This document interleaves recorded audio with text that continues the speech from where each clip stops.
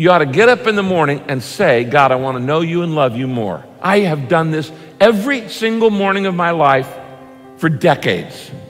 I don't get out of bed in the morning before I do this. I sit on the edge of my bed before my feet touch the ground, and I just say this, dear God, it's another day.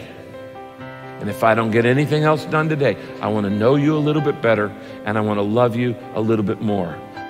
And if at the end of the day, that life sucked, that day sucked, everything went wrong, it was terrible, I sinned, there were mistakes, there were all kinds of grief and problems and difficulties. If at the end of the day, I know God a little bit better and love him a little bit more, I didn't waste that day. On the other hand, it doesn't matter how many things you accomplish, how many things you achieve, how famous you become, how much money you make, if at the end of each day, you don't know God a little bit better and love him a little bit more, you just wasted that day.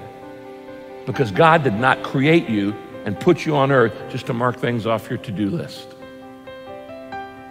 Before my feet even hit the floor, before I actually physically get out of bed, I just take that moment to remember, and one of my favorite verses for the morning is Psalm 143, verse 8. And it says, let the morning bring me word of your unfailing love, for I've placed my trust in you.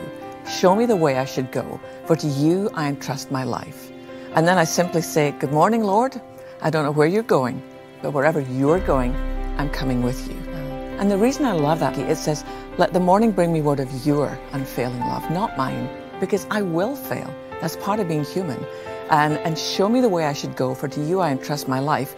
It's just a way of acknowledging, Lord, my steps are ordered by you. So today I want to gladly walk close to you in the steps that you have ordered.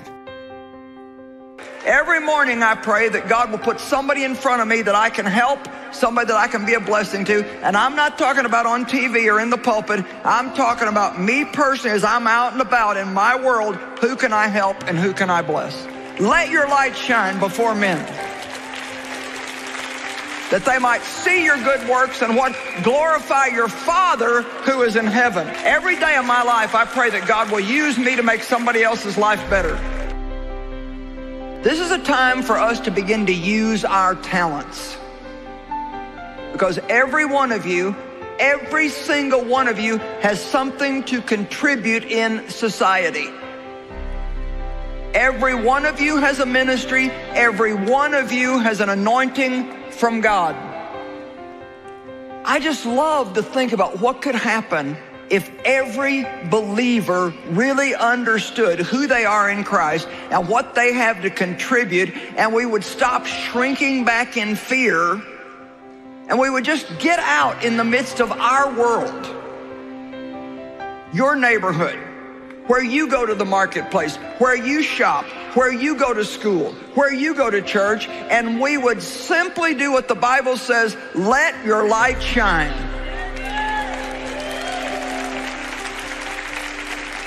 Whatever, stop worrying about what you can't do and start using what you can do.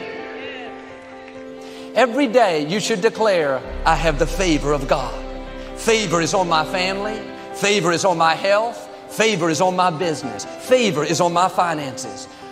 This needs to be a way of life where every day, whether it's sunny or rainy, whether you're on the mountaintop or in the valley, you get up in the morning and say, I have the favor of God.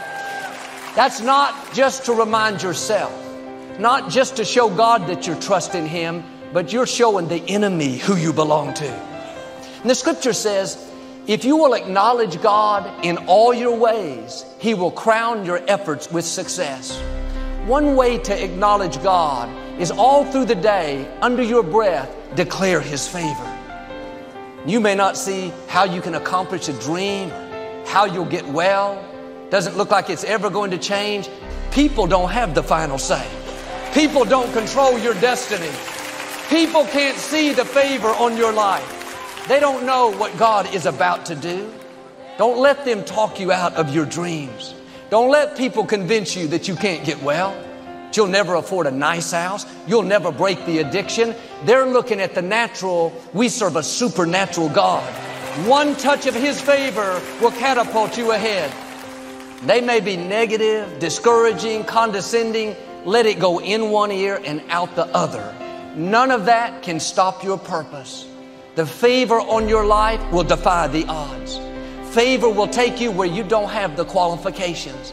On paper, it may not make sense. Don't worry, God knows what He's doing.